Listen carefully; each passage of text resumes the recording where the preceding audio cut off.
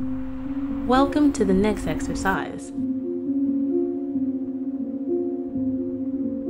The head of the goose.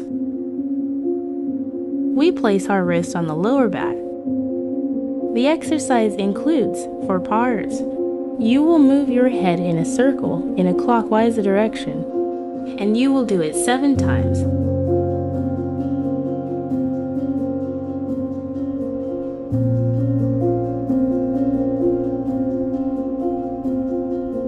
Then you will move your head towards the left shoulder 7 times. And now 7 times to the right shoulder.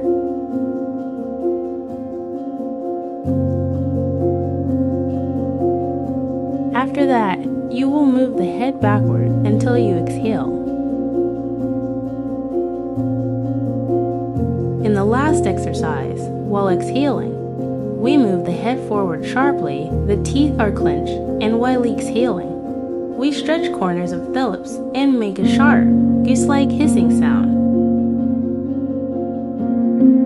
A crane before running out.